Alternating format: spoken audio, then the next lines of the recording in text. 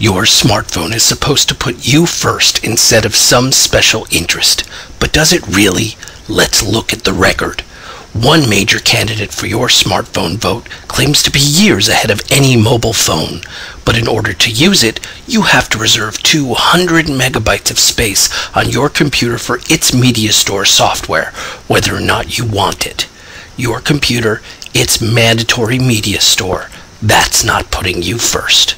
Another candidate runs on a platform promising freedom and openness, but all of its programs collect your personal information for its own use.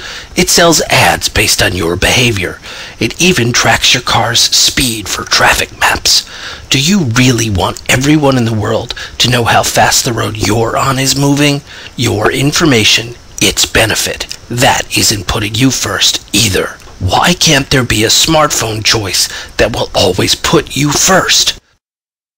I'm PalmPre, and PalmPixi and I are running webOS because we will always put you first.